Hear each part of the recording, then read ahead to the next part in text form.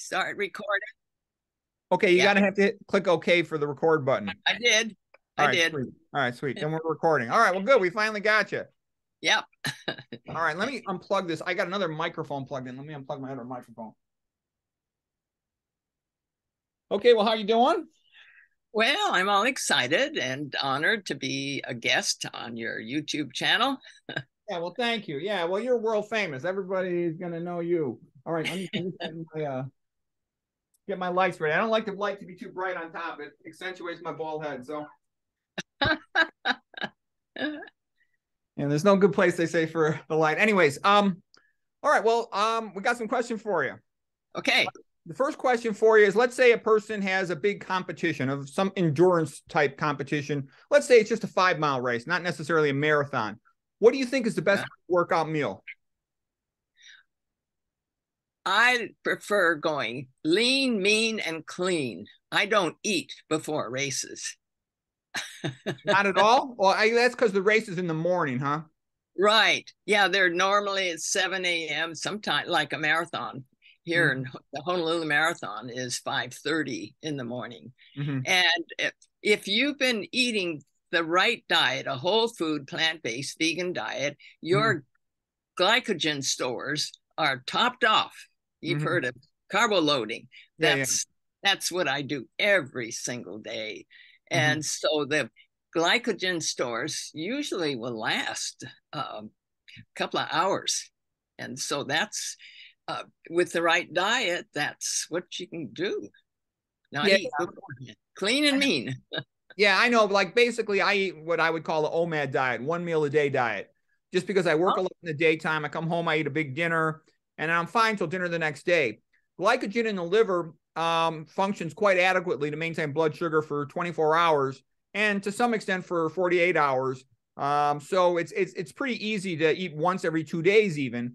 However, to have maximal energy before, let's say, a heavy workout, lifting weights, like high repetition squats, I like to guzzle about 32 ounces of beet juice and chase it down with 16 ounces of water about an hour and a half, 2 hours before. I found that really energizes me.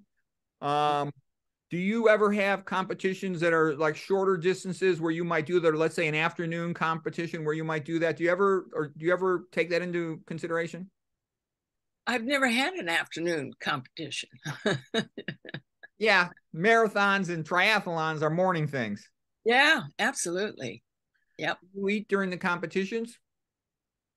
The Ironman triathlon, at the aid stations, I will usually grab something. I also pack bananas on the back seat of my bike saddle.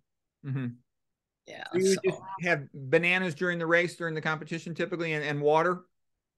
And whatever they had at the aid station, they're normally fruit, which I would grab also. Like Gatorade even, or did you have Gatorade or any of that kind of stuff? Mostly water. Water's nature's perfect beverage, and that's what you need. So I don't think you're fruit? losing that much in electrolytes in that short a time. Yeah, I read the Olympic, marathon champs back around 1970. They didn't even drink anything. They didn't drink or eat anything. You didn't know you were supposed to drink. I remember those days. Okay. I started running, Dr. Rogers, I started running in 1968. And yeah, when I read Kenneth Cooper's book. In fact, that's the old copy, 1968. Just happened to see that on a newsstand, and I'd never heard that word before. Not surprising, since he had just coined it. And I thumbed through it and thought, oh, this is interesting. So I bought it and read it and put on my tennis shoes the next morning and went out for a run. And I've been hooked ever since. So, yeah, I also remember you saying one time that in your experience, you hadn't seen any runners develop Alzheimer's.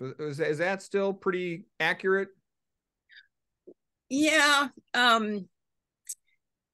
that would involve a long-term study, tracking longitudinal study. You take this group and follow them for 30 years. I'm just saying in your personal experience. I'm not asking, did you do a research data and precisely check it? Because it's been my experience too. I ran cross country my senior year in high school. And the cross-country members of the team, they had the highest SAT scores of any of the kids in my high school. I think running makes people smarter. It does. Yep. Yeah.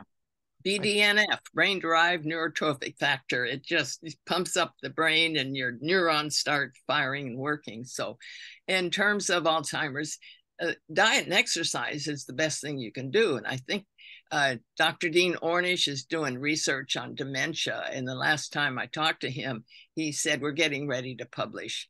And I know that's what they're going to say.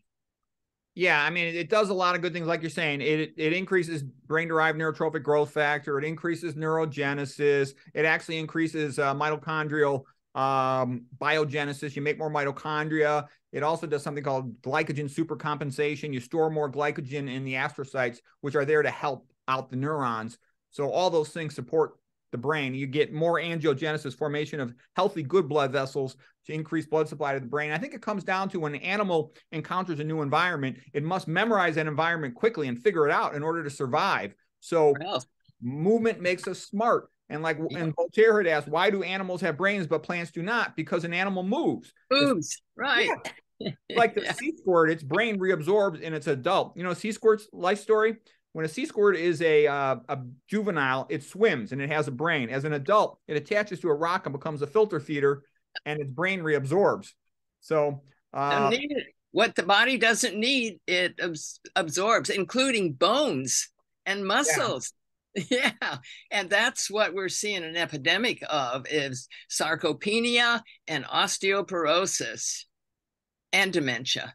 Yep. Yeah. Because I noticed, like I have friends, internal medicine doctors, they tell me every single one of their patients over 60 is cognitively slow. You're still cognitively fast. And so I think it's, you know, your healthy diet and your exercise, it's kept you sharp, you know? Well, hope so. Yeah, well, it's true. I'd also say something. You had an interesting story one time. You had talked about you were riding your bicycle and you got hit by a car and you had a femur fracture, if I remember correctly. It was a truck. And I've been hit twice. Yeah, twice. The first time was training for my first Ironman. And I was, you know, it's a 112-mile bike ride. And I was coming up on about 98 miles. And the next thing I knew, I'm in a hospital bed saying, what happened? Where am I? And the nurse started laughing. She said, you've been asking that question for many, many times. And then I started to move and oh my God, the pain was just horrible. What happened was a truck clipped me and I hit the ground. My helmet, they showed it to me in the hospital, 2 halves. And they said, had you not had this on, you would have been killed for sure. I also had a hip fracture and a leg fracture. And Dr. Frank Farron was the Ironman medical director, and he happened to be on ER duty at the time. And so he was following me. And then when I totally regained my senses, I said, the Ironman is in 7 weeks. I've got to heal by then. He said, I think you better forget it because there's no way you're going to heal from all this by then. And I said, oh, no, no, forget it. Long story short, as I come up on the finish line of the Ironman, Dr. Farron is there and he's shaking his head. He said, if I didn't see it, I wouldn't believe it. Okay, so it's the diet. I know this is an important point because I'm always talking to people about trying to heal things. And that's an extraordinary recovery. Yes, it is. About how old were you at that time? 50. You were 50 years old? I was diagnosed at 47 with breast cancer, and I did my first Ironman at 49. And so, I was 49. You were 49 at the time of this accident when you had the fracture? Yeah, and the first Ironman. And I've done 5 of them since. Okay, you had a hip fracture, is that correct? Is that a femur fracture? Well, the second one was a tibial fracture, and it was shattered, comminuted fracture. Okay. And it was a similar thing, training on my bike and coming up a hill. And here's a truck coming down with a load of kitchen cabinets. And he's looking to the right for his street sign to turn. And he sees 7th Avenue and he turns and T-bones me on the bike. And that's what comminuted fracture of the tibial. Yeah. Usually comminuted fracture is very difficult to heal. And so what I'm wondering, because I recalled you saying you used to eat like 2 big bowls of salad a day. Is that about right? Yeah, you might even say I have leafy greens 3 times a day. 3 times a day. Yeah, I do eat greens. What type of greens were they? Do you think you were eating at that time? Kale. I've always loved kale and cilantro, Swiss chard, any of the greens. Any of the greens. We grow a lot of watercress here in Hawaii, so I was getting that too. Leafy green. Gosh. Because that kind of echoes back to like what Esselstyn's been saying for about the last 7 or 8 years. He's recommending people eat a little bit of greens every day, all day long. And I think the gist of it is, you know, they have the precursor nitrates, the back of the tongue makes them into nitrites, go to the stomach, nitric oxide. And he thinks that if you're doing it a little bit all day, almost like grazing, like a herbivore animal, that you're constantly keeping high nitric oxide levels systemically to optimize perfusion of your entire body. And he feels that is significantly coronary protective, but that would also ideally optimize oxygen delivery to the fracture site. Yeah. What they did from the ER, they transferred me to the orthopedic ward because I was going to have either in a wheelchair for 6 weeks if I was going to let it heal, or he said I can put a tibial rod in there and get you weight bearing right away. And what a horrible choice to have to make. I mean, I didn't know which way to go. I kept going back and forth. And so the surgeon said, okay, decide. And then he left. He came, and then the next morning, and he said, okay, what are we going to do? And I said, oh, I don't know. And I had actually called Dr. McDougall. And you know who Dr. Harris is? The scientific basis of vegetarianism, Bill Harris. Actually, I don't. Okay, he's the author of that book, and he was one of my mentors, and he couldn't tell me either which way to go. He said it's a horrible choice to have to make. So that night, still in the orthopedic ward, surgeon comes back in. He says, "Okay, what are you going to do?" And I said, "And let me talk to one more doctor." And he said, okay, and he walked away. And about half an hour later, a nurse walks in and she says, what are you doing? And, you know, in the orthopedic ward, they have these monkey bars. I was pulling myself up, trying to keep my muscles. And she laughed and she said, oh, okay. And she put some papers on the tray, walks out. I said, wait a minute. 10, 15. What are those? And she said, sign them. Walked out.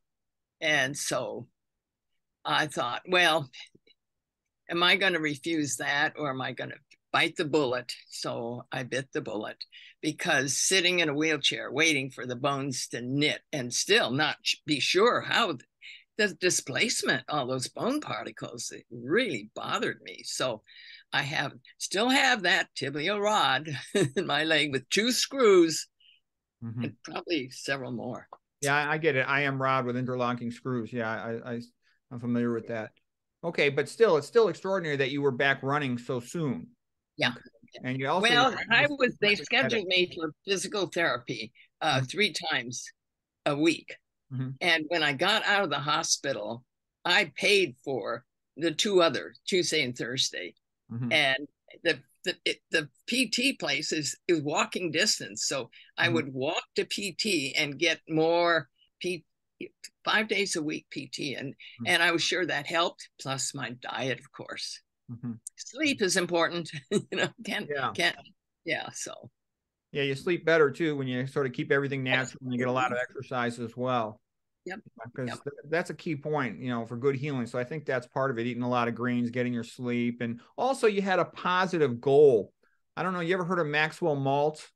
He wrote a lot about the post-op outcomes, and the patients who had a specific goal, you wanted to compete, they're just so much more motivated, and it helps the healing process. He said they just get better faster when the person has a specific goal. A lot of people, they just sit in bed. Oh, I'm in pain, give me pain meds. They get constipated and they get pneumonias and they don't do so well. So. Yeah, that reminds me, I'm very competitive, and that's why I love racing. Do you see all the trophies behind me? Yeah. I know you've set records and won tons and tons of marathons and triathlons. Yeah. You see that golden shoe there? Runner's World magazine, a runner of the year. It was one of the neatest awards I've ever gotten. So that's great. Yeah, you're an inspiration to all these patients. Well, let me tell you about how I got into racing. I told you, went out and ran what turned out to be a mile that first time after reading Aerobics by Dr. Kenneth Cooper. And so I just kept it up, and I would run for an hour before going to work. And I worked at Hickam Air Force Base. I was a logistics officer, and I had a group of 4 young airmen. One was a captain and the others were sergeants. And I told them about running and all this. And one day, one of them handed me a flyer, and he said, they've got a race here, 5K. You ought to enter it. And I said, oh yeah, what a great idea. So I sent in my entry, and at 7 o'clock that particular Sunday morning, I arrive at the racing, and I look around, and there are all these young, fit military Air Force guys. And I thought, what am I doing here? This is ridiculous. I was about ready to slink away when the gun goes off, and it was run or be trampled. And I thought, oh my God. And I was out of breath by the first 100 yards. And I thought, what? And I thought, I've got to keep going. I'm the only female, and they're all going to look at me and say women shouldn't be in races. And this was back in 1970, back when women, and mostly men, didn't even run. The running boom didn't start until later, the mid 70s, late 70s. And so I thought, I can't quit. I've got to keep. And I slowed down a little, trying to keep my breath, and kept going. And finally I see the finish line, and I cross it, and and I looked around. I wasn't even last. And so I thought, oh, thank goodness, and got some water. And then I heard my name, and I walked up, and I got my first trophy, and that's it. Where's another race? And so I got up to the record I got was when I was 64 years old. I had done 64 races, and I was not done yet. And that's when that second car or truck hit me, the one with kitchen cabinets and comminuted fracture. So I slowed down with the racing, and the Dr. Bill Harris that I mentioned said, biking is not your friend. He said, it's too dangerous. Look what it's done to your life. And I said, yeah, you're right. I always had a stationary bike. In fact, that's how I healed. As soon as I could get on the bike, both times I would do the stationary bike. And so that pretty much ended my road racing. It is dangerous. And every time I see someone on a bike or a motorcycle, moped, I think, please wear a helmet. And I think about the 2 halves of my helmet. So yeah. Also, this video, we might only have a couple more minutes. So if it ends, can I just send you another link to do a second half? Oh, sure. Yeah. Okay, good. All right. The next question for you is, as far as like the diet, what do you think is the best diet for a patient, recovering from cancer? Do you think they should be 100% raw? Would you think they should eat beans? Do you think what do you recommend? I think both work. I've done 100% raw, and I've done the beans, and I think they both work. It depends on, I don't know. Do you know who Dr. Doug Graham is? Yeah, 80-10-10. Yeah, yeah. In fact, I wrote the foreword to that book. Because anyway, that works. It would work for a cancer patient, but I also follow Dr. Michael Greger's nutritionfacts.org. And I think if you can get a patient to do either one, what I've found when I've seen in the Reach Recovery program that some of the hospitals have, where they have volunteer breast cancer patients like me visit a newly diagnosed and surgically removed their breasts in the hospital, they reach recovery, and I go visit them and tell them. And I would tell them about the diet. And the most common response I got was, I could never give up my cheese. And Neil Barnard wrote the book, The Cheese Trap.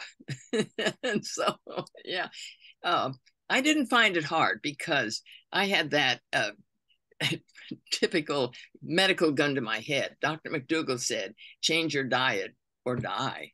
It made it so clear. Mm-hmm. In fact, when I went home and told my then husband that I was going vegan, no meat, no cheese, no dairy, he said, that's ridiculous. You've fallen into the hands of a quack. That's stupid. Oh my God. And anyway, that's part of that's in my first book, A Race for Life, where I talk about what I didn't know then was the diet I was on for my breast cancer would have cured his high blood pressure, his, I hate to say it, ED. I had no idea that the same diet was for everything. And of course, this was back in 1982 when I didn't know a lot about, I was about to learn, and working on my PhD, I was all but the dissertation on my PhD in psychology. And when I found out that if I want to help people, I can do, in fact, Dr. McDougall said the same thing. You can help far more people with the diet. So I switched majors and got my PhD, the dissertation on the role of diet and exercise in a healthy lifestyle. And so, and that was back in 1990. And I've been trying to convince people, give up the cheese. Your life is not worth it. And people say, are you ever tempted? And I say, I look at a piece of dead animal on a plate and wonder how people can eat it. It's just repulsive to me. And dairy, my gosh. And I say, isn't it about time you got weaned? Yeah. So. And the more you learn about it, the better. So if I understand you correctly, you did the McDougall diet initially, and you got great results. Your cancer didn't progress. And then you later changed to a raw diet, largely fruits. Is that about right? 30 years later. Yeah. Yeah. Mostly fruit. And then I guess I was losing weight and I didn't know why. And so I thought, well, I better add some beans. And then I read about the blue zones. You know about the blue zones, right? Yeah.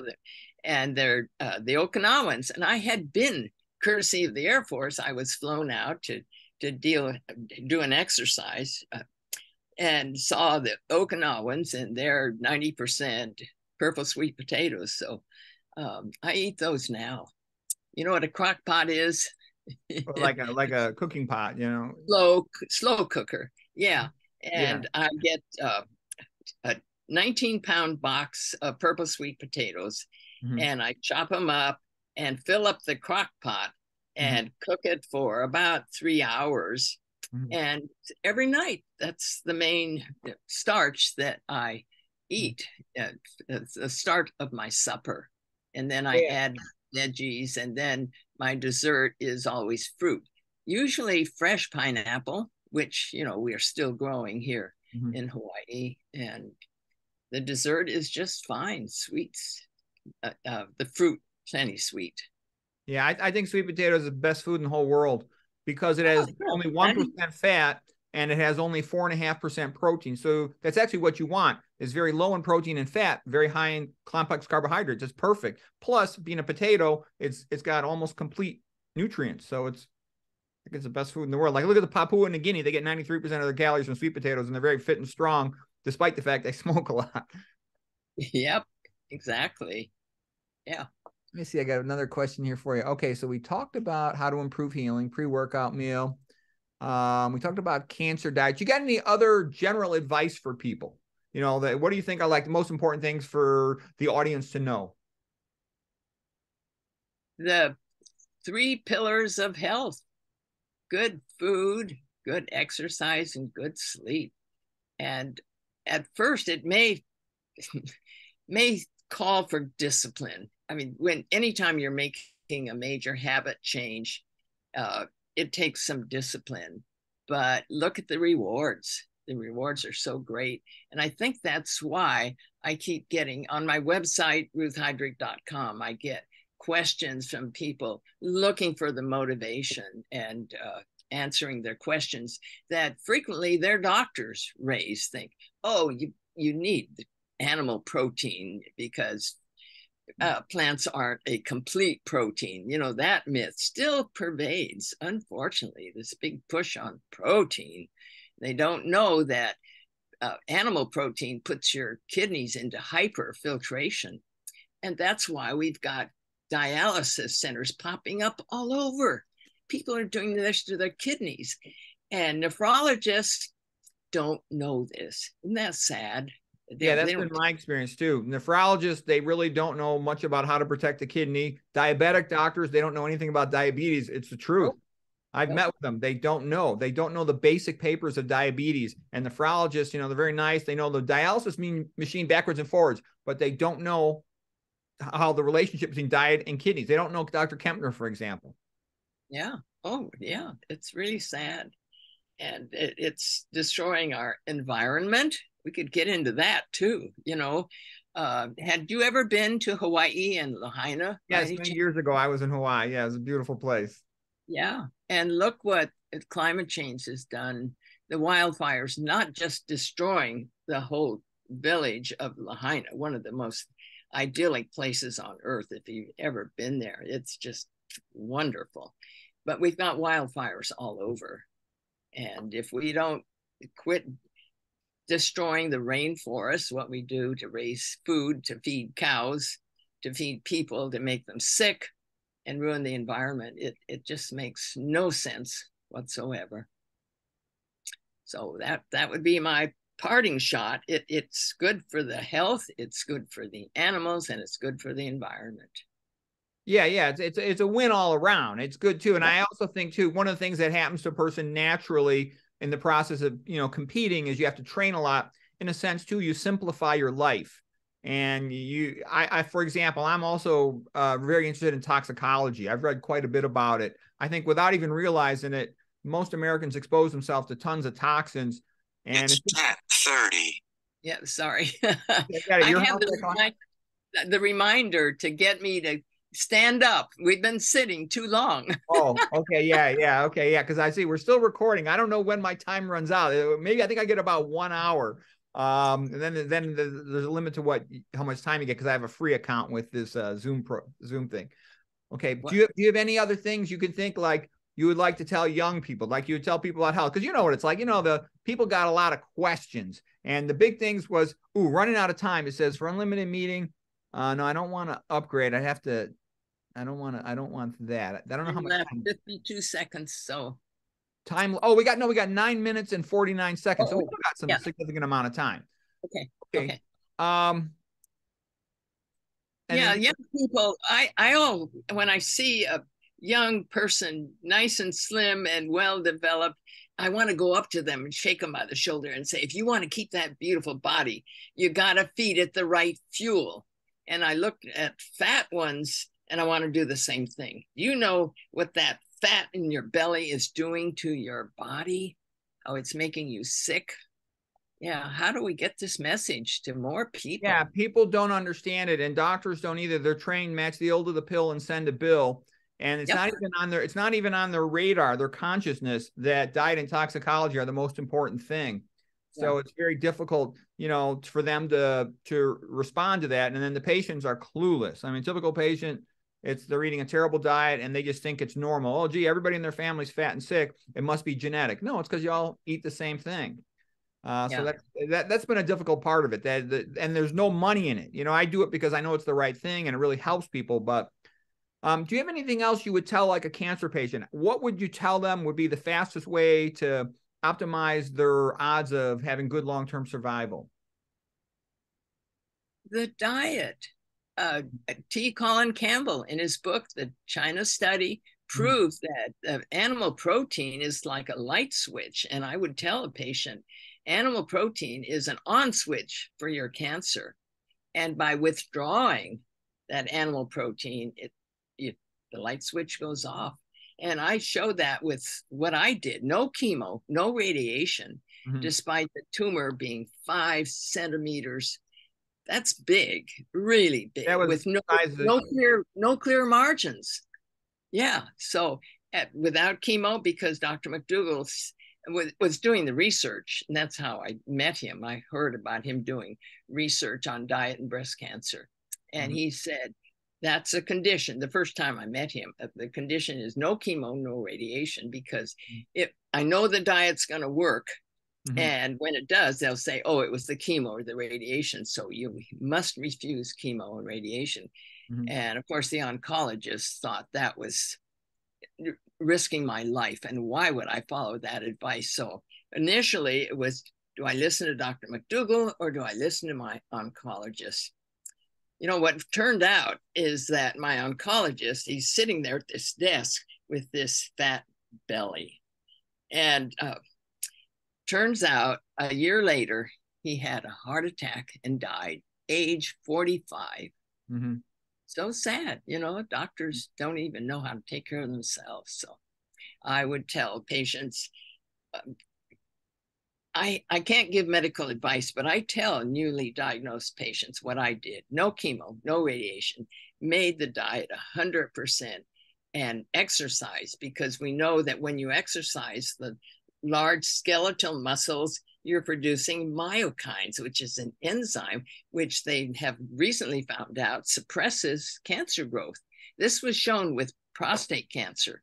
And prostate cancer is also hormone-driven cancer, so as well as breast cancer. So I think that's what helped me, because I had run a bunch of marathons in 1982 when I was diagnosed. In fact, I remember telling Dr. McDougall, I can't have cancer because I run marathons. And he said, it's your diet. So yeah, I think it was a diet as well. Yep. And then things all come together synergistically. And the exercise, you put yourself into what's called the AMPK pathway, and that's sort of the opposite of mTOR, and it sort of shuts off cell replication. You get the lymphatics to contract, and your white blood cells can surveil the entire body much more effectively. You get a 10 to 30 fold increase in lymphatic fluid movement. So that's good. Yeah.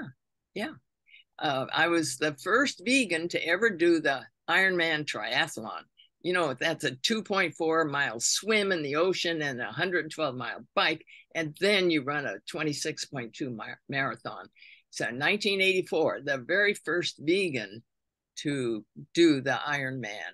And just to make sure it wasn't just an odd coincidence, I did qualify, of course, for the next year. So I did the next one. And then Continental Airlines contacted me and said, if they have an Ironman in New Zealand, how about we sponsor you? I thought, oh my gosh. So they flew me first class, covered everything, including the media the next morning. New Zealand Herald, one paper in New Zealand, headlines, front page, Ruth, a woman of iron, and my picture. And I came back and I threw that on the Continental Airlines agent, and he looked at that and he said, don't they have an Ironman coming up in Japan a few months from now? And I thought, I just did Ironman in October. Here's another one in March. And this one, And I thought, well, if I can't fail, they're just going to fire me. So I said, okay, I'll do it. Kept right on training. No recovery. That's the other thing I discovered with the diet, fast recovery, and got another first place in Japan and did a 4th Ironman in October, 4 in a year. So it's a lot. Yeah. Yeah. And people, I think they still say they definitely said it takes a whole year to recover, but not when you're eating the right diet. So, yeah, that's great. What we could do, we got about 3.5 minutes. If you want, we could do another recording session. And then the second session, if you would like, we could talk about breast implants and all that, that topic. Okay. Yep. So that'd be a separate video. Yes. Okay. Yes. Because I don't want to dilute the message with right. They're two separate different things. They're two totally different issues. Yes. Okay. Well, another thing I would say that was part of your recovery, it seems to me, is because I interact with a lot of people, without realizing it, I think they expose themselves to a lot of chemicals that are harmful. By that, I mean, there's the whole story about deodorant increasing the risk of breast cancer. Aluminum. Yeah, the aluminum and the preservatives, parabenzoic acid typically, and then they shave first, increasing transdermal absorption, shared lymphatics between the breast and the axilla, the armpit. So I think that adds up. Plus also a lot of these, almost every personal care product has estrogenic preservatives. It's just because they tend to have a long shelf life and they're antimicrobial to prevent mold growth, such that they put them in everything. So what I think is helpful is to be a minimalist. And what I'm saying here is I think that you were kind of a minimalist without necessarily intending to be, just simply because you were so busy training. You weren't like sitting around working with a bunch of toxic chemicals and putting all this stuff on yourself, Yeah, I always had said I'm a low maintenance. I don't go to beauty shops. I don't wear nail polish and all this stuff. And it turns out that that's a good thing. So. Yeah, I think that's relevant. And I think there's also something that very few people know about. There's something called SERCA. SERCA is sarcoplasm endoplasmic reticulum calcium ATPase. What that means is every cell, it's got an organelle inside of it. Typically, a cell has an endoplasmic reticulum. A muscle cell, heart muscle or skeletal muscle, smooth muscle, they have what is called a sarcoplasmic reticulum. And the point is it's a reservoir of calcium. And this enzyme, the calcium ATPase, pumps calcium into that reservoir. And what I'm saying is a lot of these cleaning chemicals, fingernails chemicals, paints, adhesives, and glues, they all inhibit SERCA. And in so doing, they disrupt calcium metabolism. And that's actually kind of a big deal because it causes fatigue. And it's similar to the effect of excessive dietary sodium. Excessive dietary sodium leads to excessive cytoplasm calcium, and it causes all kinds of misactivation of cells all over the body. And one of the things that it does, it causes increased platelet activation, making the platelets more prothrombotic. And what that leads to is when you have hyperthrombotic platelets, they have a tendency to cover metastasizing cells in the blood, and they encircle them, and they hide them from the immune system. So the risk of metastatic disease goes significantly up.